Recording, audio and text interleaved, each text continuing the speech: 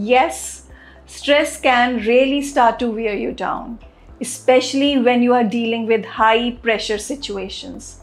It can easily lead to burnout as well, and it can kill your productivity too. In our emotional intelligence course, I'll walk you through some techniques that will help you build resilience and manage stress more effectively. Just imagine being able to perform at your best, even when the pressure is high, even when the deadline is approaching. We can definitely turn that stress into your strength.